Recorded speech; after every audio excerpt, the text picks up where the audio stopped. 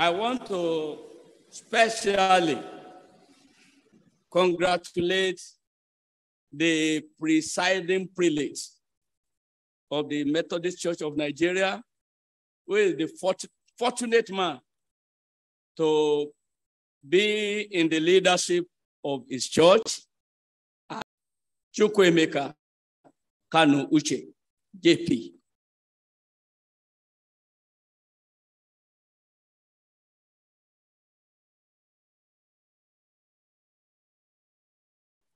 And the wife, for good leadership of the people of God. We love you from the bottom of our hearts because we can see the aura of God's presence in your lives and your leadership. Let me, before I come back to the Methodist Church and the link between the Methodist and the Baptist, I want to publicly again acknowledge the helpfulness or the prelates in my leadership of the church in Nigeria for a good 6 years. It wasn't an easy task, but I had him behind me as a solid rock, encouraging me to stand what is true and for what is right, even to the detriment of himself. It was so fierce, the attack was shifted from me, and the attack was shifted to him. But he said, we are going to do what is right, and I'm going to stand not by politics, not by sentiment, but by what is right. I want to publicly acknowledge your courage and the godliness in you. May you continue to be relevant in the vineyard of the Lord in the name of Jesus.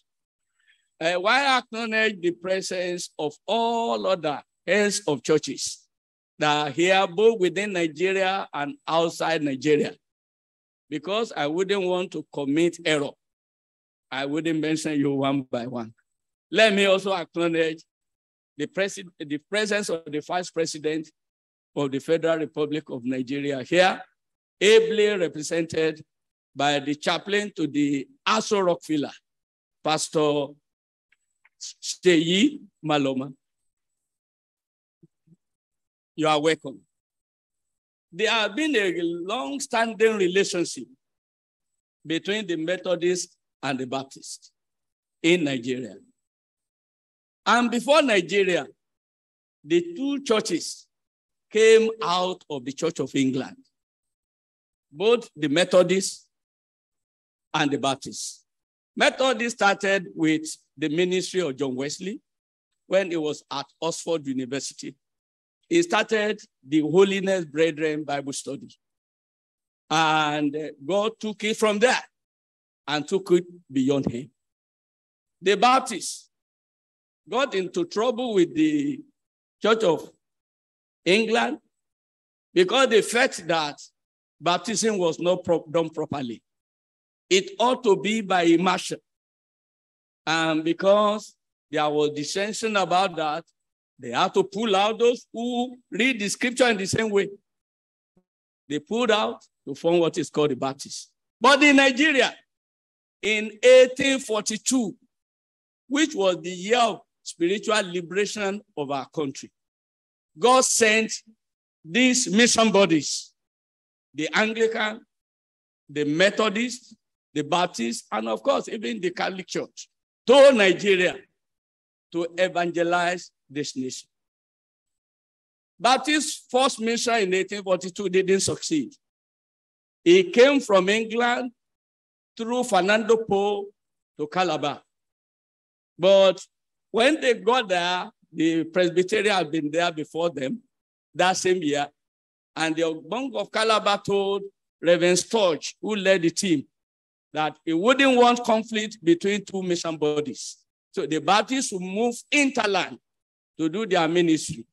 But instead of moving interland, they went back to England. And they didn't come back again until 1850. In 1850, Thomas Jefferson Bowen came to Nigeria. And what happened?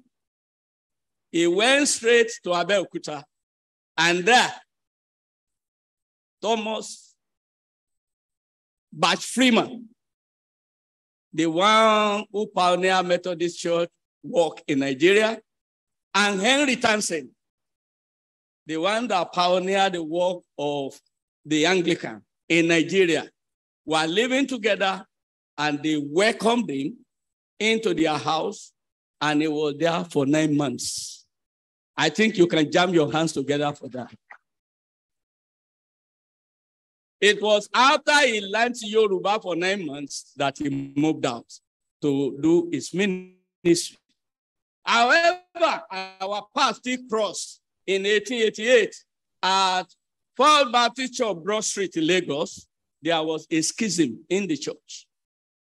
There was a top-down approach in the administration of the church by the white people. And the locals felt that they were looked down upon, especially the pastors that were indigenous. Their welfare was not taken care of, and they didn't open up for discussion to better the lot of these indigenous pastors. So there was schism, and the locals moved out of Paul Baptist Church, 24A Broad Street, to go and form another church that is called Ebenezer Baptist Church. Breadfruit, down there, just 100 meters down. And Paul Baptist Church became almost empty.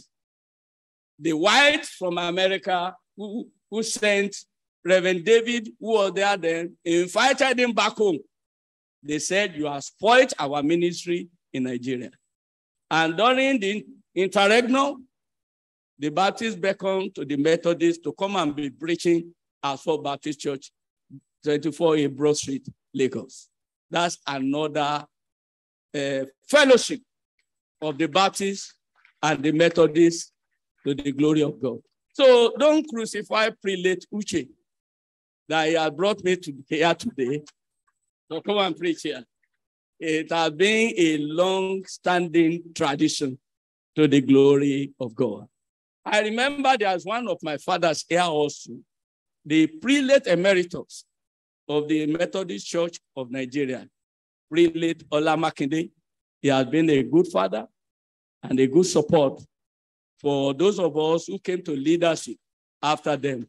I saw him. You are welcome to this service, and thank you for your moral and spiritual support for the presiding bishop of the Methodist Church of Nigeria. Shall we go to the Lord in prayer? Eternal Father, the entrance of your word gives light, and it gives understanding to those who are simple to hear. Therefore, Father, I pray that you will prepare our hearts this morning to receive the engrafted milk of the Spirit and be able to derive profit from your word in the name of Jesus. Thank you, eternal Father. Blessed be thy name, O Lord. For in Jesus' name we pray. Prepare for the second coming of Jesus Christ. That is what we are considering today. And I want to read from the book of Revelation, chapter 22.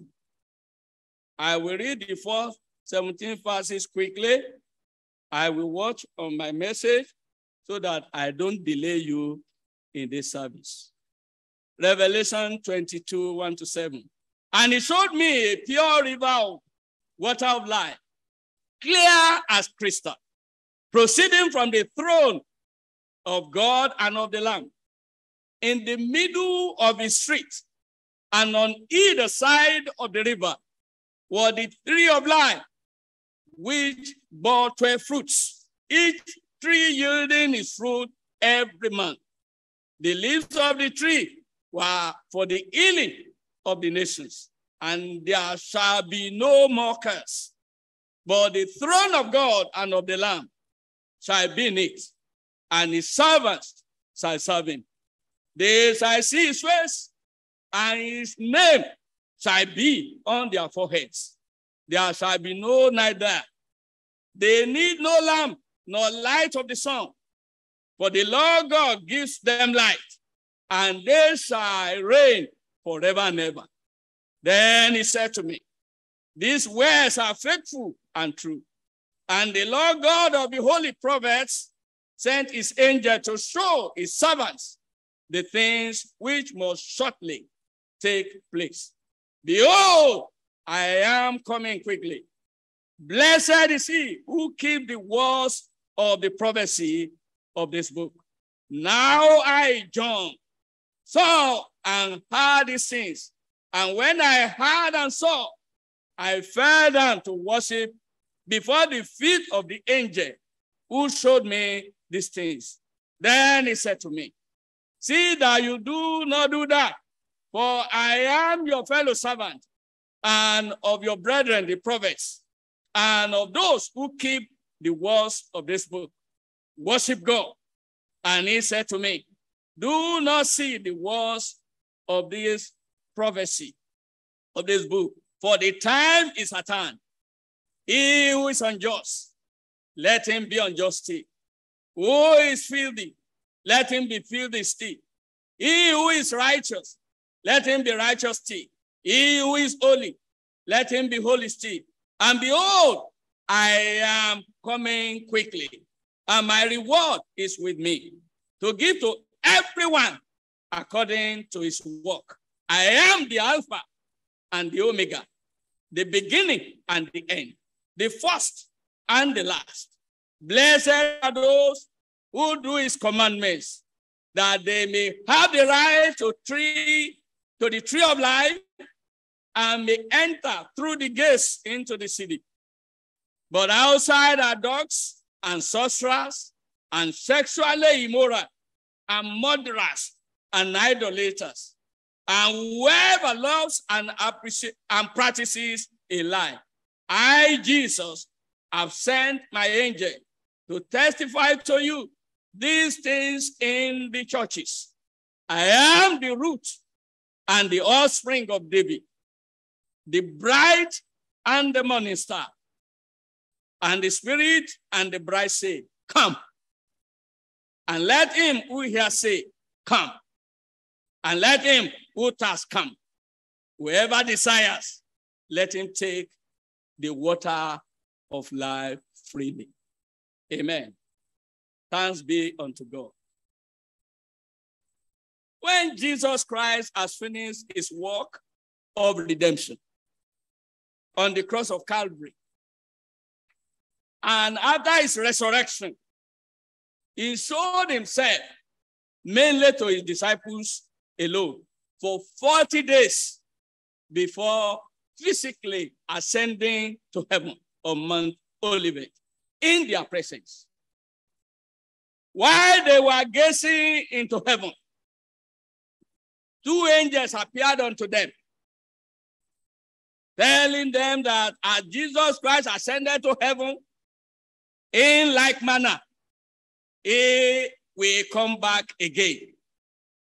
His second coming is not going to be for fun.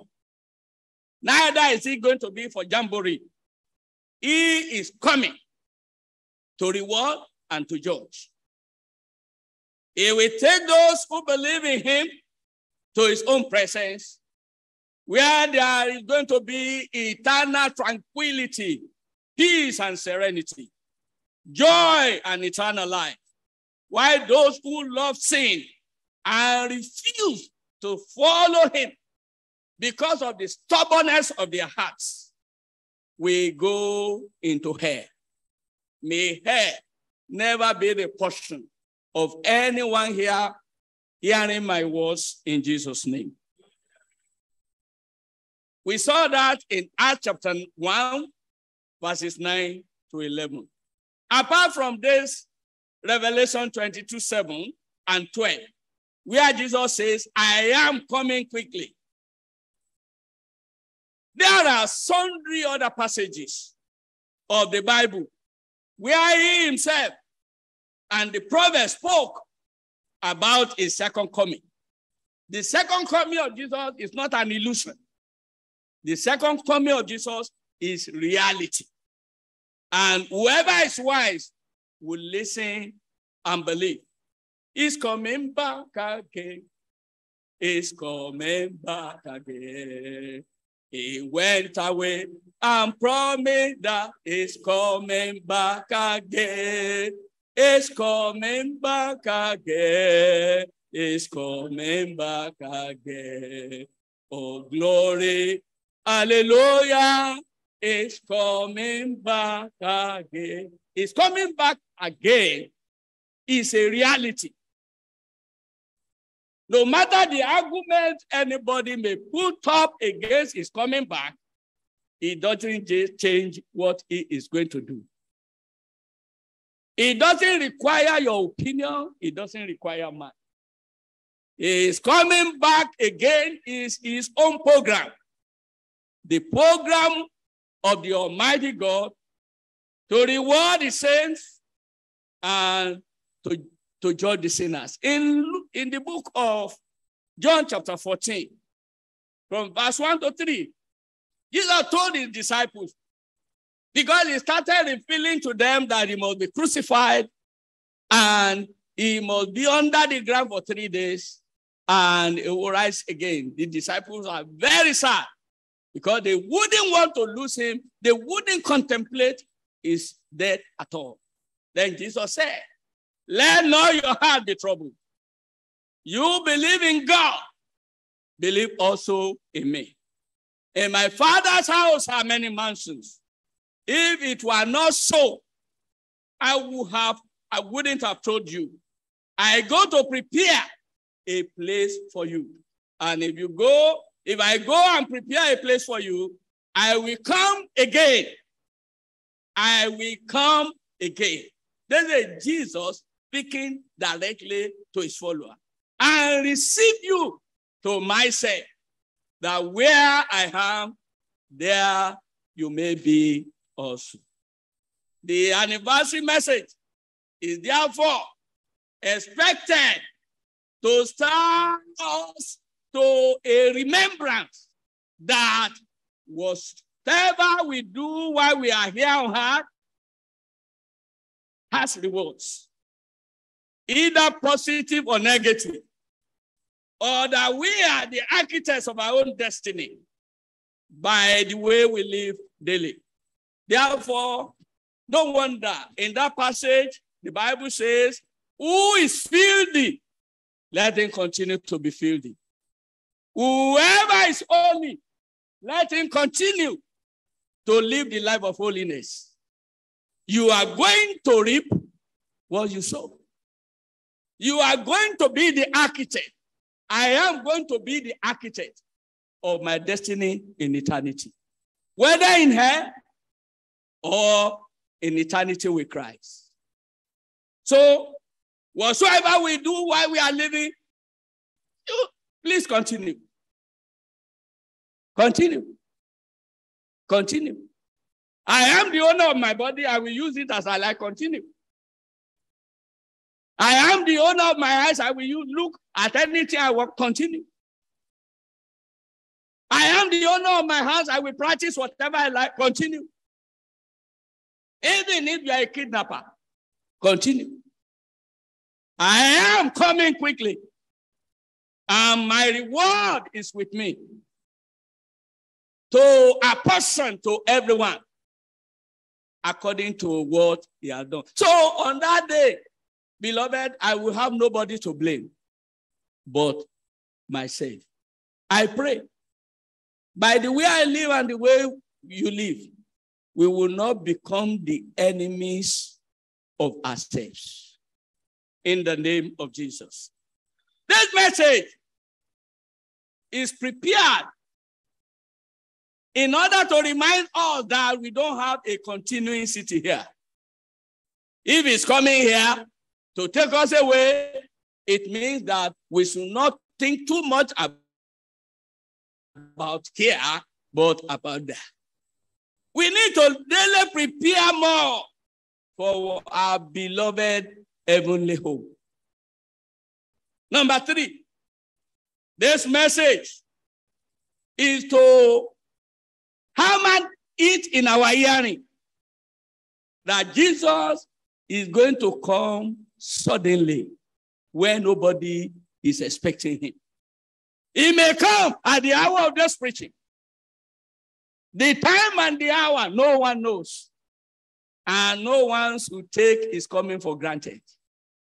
It's going to be sudden. Therefore, we must be prepared always, being watchful, so that when he appears, we may catch up with him. Number 4, this message is prepared to remind us that the day and the time and the hour is not ours about his coming. We are not, science cannot determine it. Don't be carried away also by false prophets who are so definite about the time of his coming. Even the angels of God that behold the face of God in heaven, they don't know. The Father has reserved that to his own chest. Number 5, this message is prepared to remind us that delay in the second coming of Jesus Christ is not tantamount to failure to come.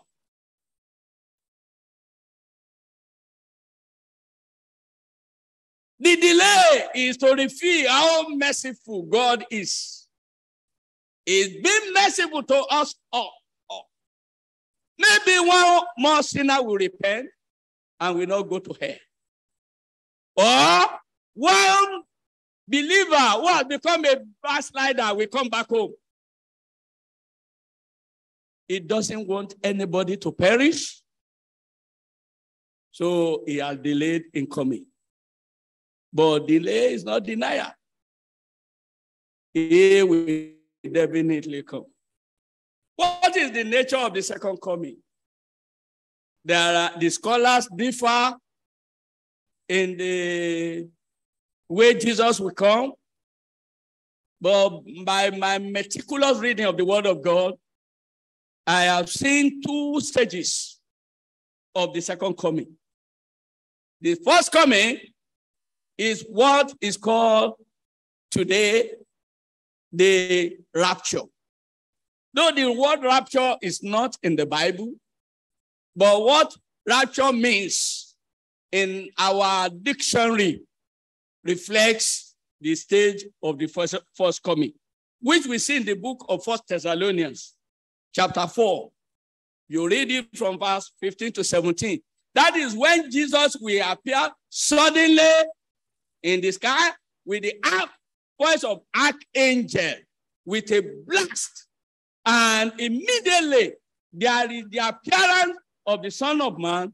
All the saints, both dead and living, will go and meet with him in the air. It doesn't appear that in that first coming, his feet will be on this, his soles will be on the feet on the ground.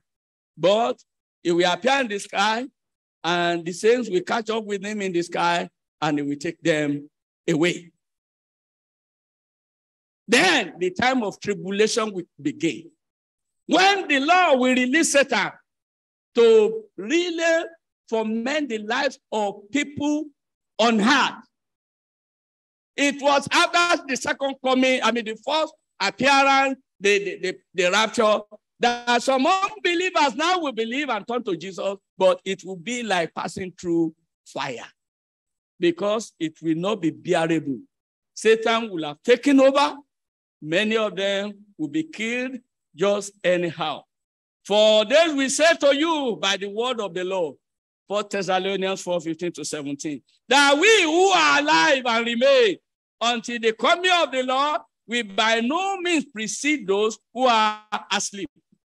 For the Lord himself will descend from heaven with a shout, with the voice of an archangel, and with the trump of God. And the dead in Christ will rise first. Then we who are alive and remain shall be caught up together with them in the clouds. You hear it? To meet the Lord in the air. And thus, we shall always be with the Lord. This is, as I said, is referred to at the first stage, the rapture. But after about 1,000 years, the Lord will come back again. And that is the stage B of his second coming. In Matthew 24, in the book of Matthew 24, from verse 29 to 31, the Bible says, immediately after the tribulation of those days, the sun will be darkened, and the moon will not give its light. The stars will fall from heaven, and the powers of the heaven will be shaken. Then the sign of the Son of Man will appear in heaven. And then all the tribes of the earth will mourn. And they will see the Son of Man coming on the clouds of heaven with power and great glory. And he will send his angels with a great sound of a trumpet. And they will gather together his elect from the four winds, from one end of heaven to the other. At the second coming, let me remind us, Jesus has no time to preach the gospel again to anybody. It is not going to be a time of mercy. It's not going to be a time of repentance anymore. It's going to be a terrible day for many people, especially people who have become God to themselves, who have refused to submit to God. Then science will fail. Everything about human knowledge will fail. And human beings will come face to face with the judgment of the Creator, the Lord God of life. I pray for you and I will not be a terrible day. I think I will hear a better amen to that point.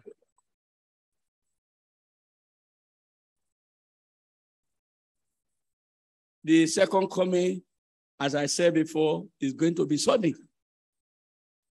What is the implication of this?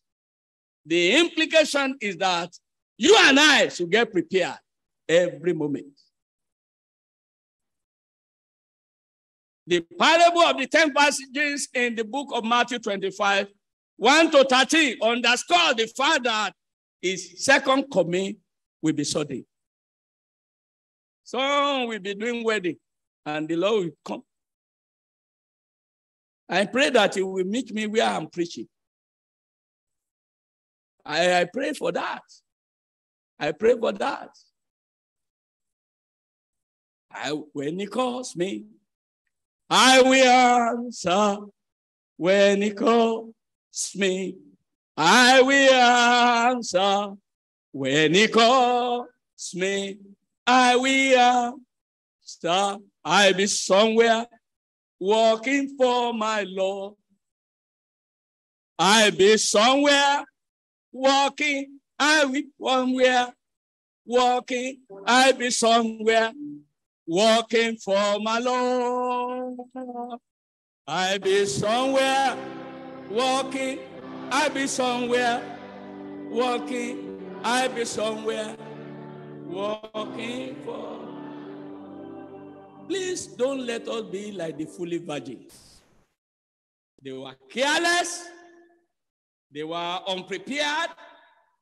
And the time came like a prank on a woman. As labor falls on the woman suddenly, the second coming of the Lord will be to many people. Then you can ask, why is he coming? I've told you, he is coming to reward his servants. All the discipline you have exercised, the self-control, the godliness for which people have been mocking you, nothing is in vain. He wants to reward you and I publicly. And by God's grace, we are not going to miss that reward. Why is he coming back again? He is coming back again because he is going to judge the world. He will judge Satan. Already Satan is judged. But all those who follow the biddings of Satan will be severely judged. And there wouldn't be opportunity for anybody to beg him for anything. Remember that passage we read, which the prelate told me to preach on, Revelation 22:12, says again, and behold, I am coming quickly, and my reward is with me, to give to everyone according to his work. Now, let me ask you, what is your work? What are you doing? Is what you are doing quietly, privately, the same as what you are doing publicly? Let me give an illustration. There was a meeting we were holding. This is life story. This is not fable. We were holding a meeting of the Association of Baptist Churches in the city of Ibadan. And one of the elderly pastors asked the rest of us at the pastor's forum, say, please, so I need your advice. I need your counsel. He thought that all of us will come to you because you are more elderly. He said, yeah, there is a problem I face in my church. What is your problem? The head of the deacons in my church came to me and asked me a question. He asked, our Father in the Lord, will I be able to enter heaven? And he looked at him and said, will you be able to enter heaven? Why are you a deacon? Why are you a Christian in the first place? It's for you to enter heaven. Anyone that believes in Jesus will enter heaven. And he said, my pastor, will I enter heaven? The pastor said, I don't know what you mean. Please tell me what you mean. Then he said, it is about my mother. Say, what happened to your mother? Say, okay. My younger sister was doing a degree program by Sandwich. And during the long day, we'll bring our daughter to my mother to help take care of that grandchild until she returns from the Sandwich program. I think you understand what I'm saying. Now, during that period, there were other children with the grandma, and grandma taught them how to eat the fetus in the woman. The fetus in the woman, the conception, the embryo. That was what the grandma was giving them to eat. This is a life story. Some of you just wear good looks and good dresses. But when anybody knows who you are, that person should not stay near you again forever. Now, during that period, they wanted to change the environment for the girl, and they said, go to your uncle, who are the deacon. When she got to the deacons, they prepare rice.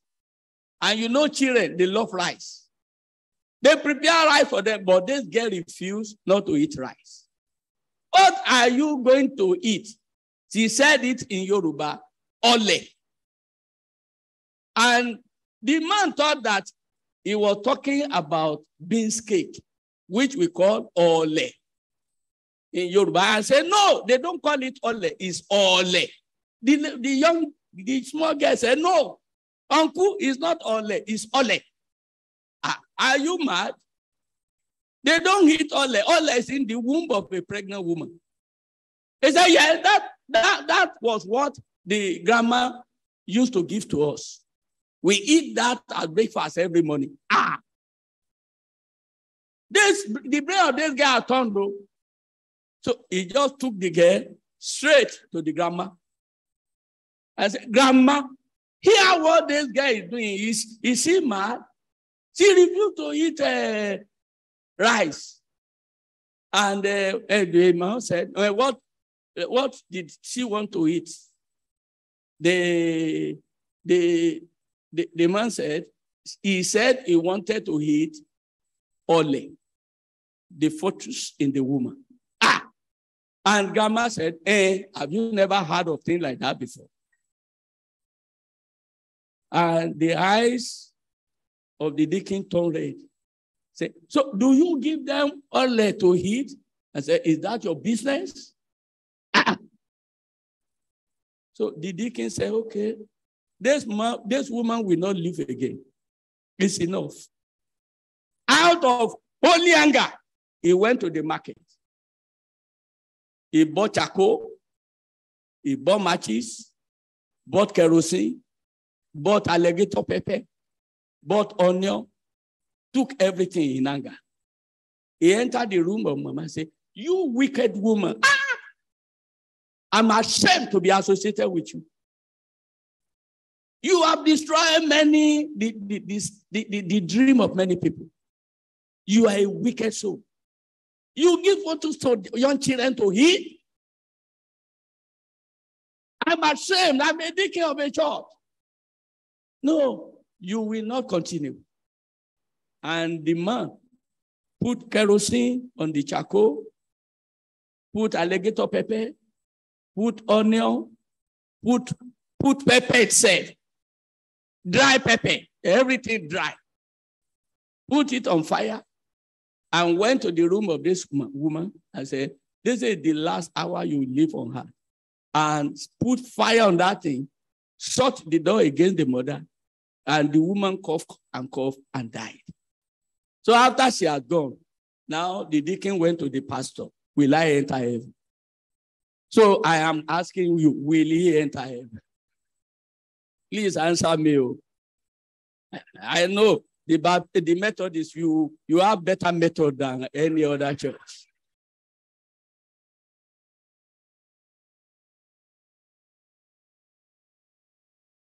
But the question to ask is that, did that woman ever remember that Jesus is coming back again?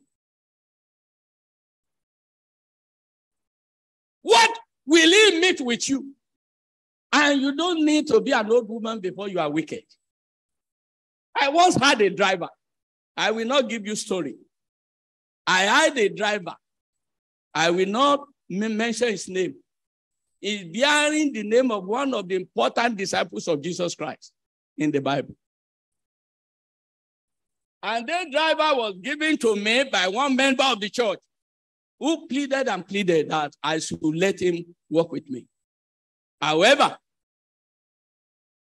then I discovered that the car I was using, since he took over, by the time we have an important assignment to execute, as we are going, the vehicle will just do put and stop. And then, Daddy, I don't know what is wrong with this car. He will quickly go to the front and open it, and he will do whatever we do. He'll come back and say, this vehicle is not moving. I didn't know that he had removed the rotor from the car and put it in his pocket. And he said, I'm very sorry. I have to go go and call the mechanic. He will go and call the mechanic, come back, and he will tell the mechanic. By the time he goes to the mechanic, he will already tell the mechanic that when you get there, fix this rotor. But claim money, we share the money together. That was what he was doing. Hello. What are you doing where you are? Then he came to me one day, very early in the morning. He was sweating. He said, what? I said, what is wrong with you? He said, Daddy, hey, pray for me. Pray for me. I said, what happened to you? He said, overnight, I saw that Jesus came. There was great life in heaven. You and mommy immediately, you caught up with him. I said, I will follow God. And I also decided to fly with you. But in the media, I just dropped down. I dropped down and I started crying. I said, that is how you will perpetually drop down. Unless you change your way, there is no heaven for you. You know your wickedness. I didn't discover until one day he didn't come to work. And we went to invite this mechanic. And when the mechanic, one of the mechanics came, I said, so this man is driving you. He's a wicked man. No? This is what he has been doing. That was the end of his work with me. Beloved, what are you doing where you are? Are you a blessing to your generation or a curse? Do you ever remember that Jesus is coming back again one day? Then if we remember, we know he's coming back, what shall we do? Number one, if you have been coming to church and you have never been born again, you have no story to tell. You need to give your life to Jesus Christ deliberately, confessing him as the Lord of your life. Number two, forsake your sins today. I don't know the sin that is in your hand, but you know. Examine yourself whether you are in the faith. Don't you know yourself as Christ is in you? Unless you are one of the reprobates. Examine yourself and forsake your sins. Henceforth, walk in the Spirit. According to Galatians chapter 5, from verse 16. Walk in the Spirit and you will not fulfill the lust of the flesh. Number three, fortify yourself daily with the word of God. Let the word of God cast out the word of Satan that is suggesting to you to commit sin, to walk contrary to the will of God daily. Let the word of God dwell in your life richly. It's the sword of the Spirit with which we quench the fiery darts of the evil one. Because of my time as I close, be watchful and pray. Be watchful and pray. We don't know the time. The tempter is always around. Peter says, be sober. Be vigilant. Because your adversary, the devil, is roaring like a lion, moving about, seeking somebody to devour, whom you have to resist by steadfast faith.